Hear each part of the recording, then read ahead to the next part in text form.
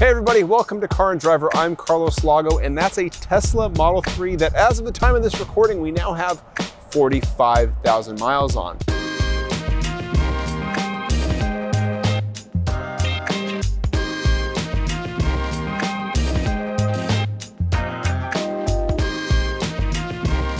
It's been part of our long-term test where we try to put on 40,000 miles on a given vehicle. And we figure this amount of miles should tell us of any issues what an owner might experience in the first couple of years of ownership, and it reveals what it's like to live with on a car on a daily basis. Now, it also gives us time to run special tests, but we'll talk about those later. Like with every vehicle that goes through our long-term program, we measure every mile we drive, every dollar we spent, in the case of EVs, all the electricity we use too. And for this Tesla Model 3, we also measured battery degradation. Now, we leased this car in 2019 for the tune of around $58,000 or so. And now, 2 years later, what's the verdict? Well, it's complicated, because of course it is. Let's start with the good, and that is how this thing drives. We really like the feeling of the steering. The handling has been pretty enjoyable. There's actually a willingness of this all-wheel drive car to rotate under power, and that's really nice, but the acceleration constantly received compliments. This thing was about a second quicker to 60 miles an hour than the previous Model 3 long range we tested, but that one had the single electric motor. For comparison, this one is a couple tenths, just a few tenths off the pace to 60 than the BMW M340i. But what's more impressive than that 0 to 60 acceleration is what happens when you're already underway. The best way to demonstrate the feeling of the immediacy of a powerful EV is through our rolling start 5 to 60 mile an hour test. And in that case, this was nearly a second faster than that same BMW M340i. That's really impressive. And it's actually the kind of acceleration you experience the most on the freeway or on the road. What might be even more impressive though is that this is the first long-term car we've had that actually got more powerful while we owned it. It received an over-the-air update that increased power by 5%, and that netted a 1/10 of a second improvement in its 0 to 60 acceleration and a 3/10 of a second improvement to the quarter mile. That's really cool. The Tesla ownership experience is just as unique as the driving experience, or just as different as the driving experience, I should say, because a Tesla changes over time. Thanks to a constant stream of software updates. Our car received 43 software updates over 2 years. And not all of these are substantial. A lot of them are just minor updates that follow major updates to address issues that came up from the major updates. But what this does mean though is constant change. And it's like what happens when your phone updates, your operating system updates, your favorite app updates. Sometimes really cool new features are added, and sometimes you wonder what the hell Instagram was thinking.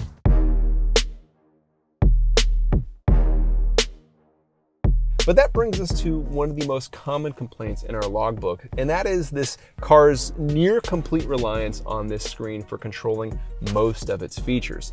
There's good and bad to this. On the good, this screen is industry leading with regard to fluidity and responsiveness. It also has a ton of really cool and fun features in it, from karaoke to video games to, a way to broadcast your voice in the speakers. There's a lot of fun stuff to be had in here. On the other hand, there's quite a bit of a learning curve to this screen. In fact, some of the younger members of our staff said they felt like what their grandparents must have felt like the first time they used an iPad. And new updates can change things, so sometimes you have to relearn some of these features. And then there are just some real boneheaded parts, like controlling the air vents through this screen is just dumb, and it's hard to do when you're driving. It doesn't really ever work right.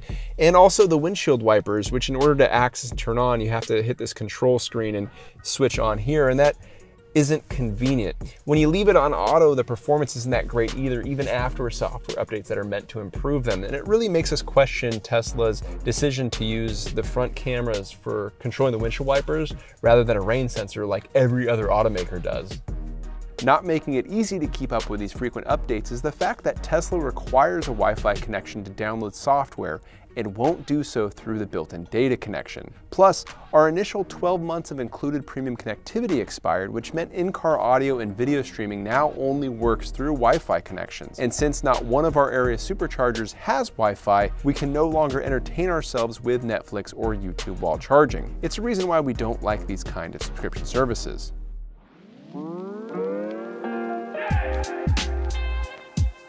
Build quality is a hot topic when talking about Tesla, panel gaps and how things fit together, and this car certainly is much better than the very first Model 3 we tested.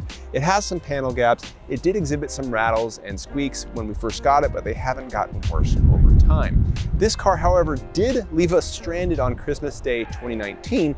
It actually broke while parked, which is a new one for us. One of our staffers who was visiting his parents received a push notification from the Tesla app that said the car had, quote, suffered a failure and will no longer drive. That the Model 3 broke down sucked, but its ability to notify us is pretty nifty. More impressively, Tesla roadside assistance got a tow truck to us in about half an hour on Christmas Day. We figured it would take some time for the repairs to take place because it was the holidays after all. We reported about the issue online, and we're guessing this isn't a coincidence, but a couple hours after the story went posted or went public, the service center got a whole lot more responsive to us than they were at first. After initially ignoring a request for transportation, they then offered us either a loaner car, a rental car, or $100 a day in Uber credits. What broke? We learned a few days later. There was a short in the rear inverter, which the vehicle detected and blew the high voltage fuse to prevent damage to the battery. The service center replaced the entire rear motor assembly, along with the blown fuse and the 12-volt battery, and the Model 3 was ready to be picked up by the 31st. We initially shuddered to think what the cost would have been outside of warranty, but we learned it was $2,500, which was far less than what we anticipated. Since then, we haven't experienced any other significant issues. I mentioned at the outset that long-term tests give us more time to do unique tests that we wouldn't normally be able to do during like a 1 or 2 week loan, and that's exactly what we did with our Model 3. I'm going to go over some of our findings, but if you want more information, you can always check these stories at caranddriver.com. See these plastic wheel covers? We wanted to see what their effect was on efficiency, so we went to a automotive proving grounds and ran this car on a high-speed oval with and without them. And we found they actually get you 10 miles of range. How does the climate control affect range? We went back to the same high-speed oval and ran this car at various climate control settings, including full blast heat with the seat heaters at their maximum setting, and that dropped range by 60 miles.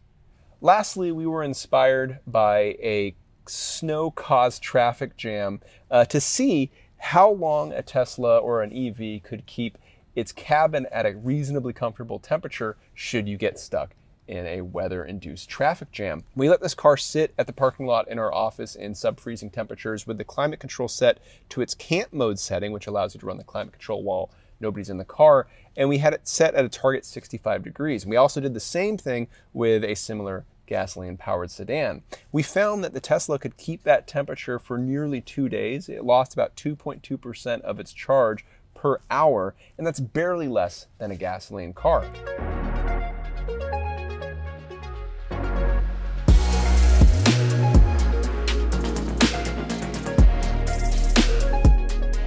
We have to talk about full self-driving capability. In 2019, we paid about $6,000 for that option, and as of today, that option costs nearly double, and the feature still doesn't exist.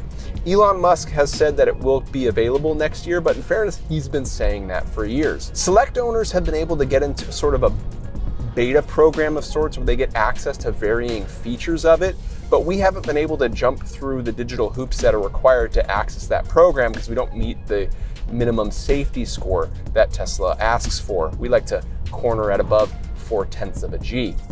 But what about the Autopilot adaptive cruise control? Well, we've gone between being impressed and confused by its behavior. Sometimes it seems so smart that you think that full self-driving is just as imminent as Elon Musk would have you believe, but other times it screws up such an easy maneuver that it makes you think that that technology is way farther off than we would all hope. You may want to think twice about spending real money today for technology that may or may not exist in the future, but we can also put it another way. Had we simply invested that $6,000 into Tesla stock in 2019, today we'd have $85,000. What would you rather have? Also, not financial advice. Don't take financial advice from me, but I'd rather have the 85 grand. How much did our Model 3 cost to run? Well, intuitively, you would think that EVs would cost less than similar gasoline-powered cars because, after all, there's no oil changes or tune-ups. But during the course of our ownership, the cost savings was actually minimal. The Model 3's requirement that we lubricate the brake calipers every year or 12,500 miles, and that's something specified for areas that use road salt in winter months, like Michigan, that requirement has cost us nearly as much as normal oil changes, totaling $432 for 3 services, which often include a tire rotation. Although that's less than what we spent on maintenance for our BMW M340i or Kia Telluride, that savings works out to between $6 to $15 a month over the course of 2 years of ownership, which would barely be noticeable on an owner's budget if they're spending $60,000 on a car.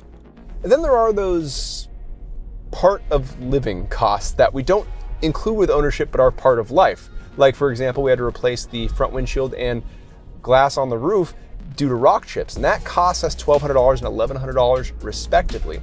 And because Tesla owns all of its service stations and keeps a tight control over parts availability, you have fewer options to choose from when you need to do those repairs. Then we get to tires. We went through the set of Michelin Primacy all-season tires on this car in about 30,000 miles, and we can get almost double that out of other all-season tires. Tire wear is an issue that we've seen complained about on the Model 3 forums, and we think that has to do with the fact that these Michelin tires come on the Model 3 with 20% less tread than they do in their off-the-shelf counterparts. What was our energy consumption and usage like? Well, living in Michigan is actually a benefit because we get to see how extreme cold affects range. In the most efficient month, June, with an average temperature of 81 degrees, we averaged 267 watt-hours per mile, while in December, with winter tires installed and the average temperature of 34 degrees, it increased to 354 watt-hours per mile. That equates to a 60-mile swing or 20% in expected range, depending largely on the outside temperature. And that's if it's plugged in overnight. Otherwise, the Model 3 can easily shed an additional 10 to 20 miles of range. At the national average residential electricity rate, as of the time of this recording, it costs us about 5.7 cents per mile to keep our Tesla charged. Note that some states the cost is actually double, so you really got to do your homework depending on where you live.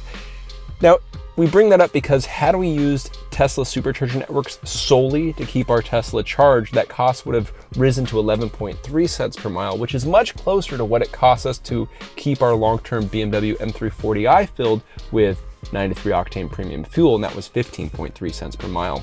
This is all a big way of saying it's very important to have a high voltage charger at home in order to really reap the benefits of a EV's relative cost benefit to gasoline.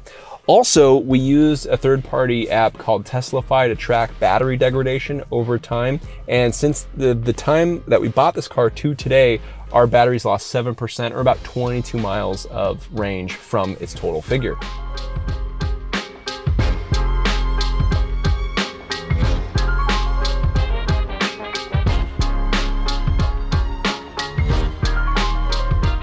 Now, should you buy a Model 3? Well, that depends on your tolerance for everything that we've just explained in this video, but let's lay it out here. The Model 3 drives really well. The service experience can be really cool, but the rest can feel like a lot of what our digital age currently feels like, and that's good and bad reasons.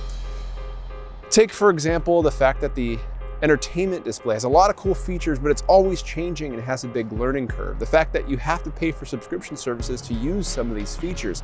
The fact that there's potentially revolutionary features that are just always out of reach or might be coming soon or something, or whatever Elon's saying on Twitter. Now, if you don't mind all that, if you like using beta software, if you like the experience on your phone these days, you're probably a tech enthusiast that's gonna love your Model 3, and that's great, we're happy for you. But if you don't like all that stuff, you might want to look elsewhere.